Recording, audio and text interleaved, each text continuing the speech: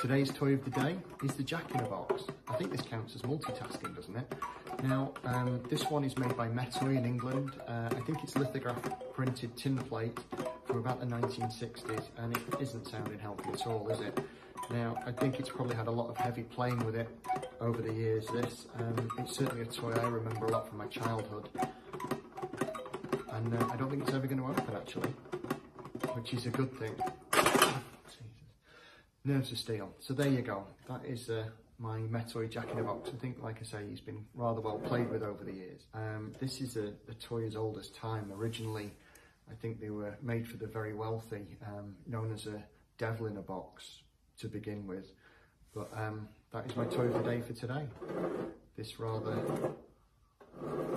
cool Jack in a Box, because no one's scared of clowns, are they? If you're enjoying toy of the day, if you want to comment, like or share, then please do. Please stay safe and take care, and I'll be back tomorrow with another toy of the day.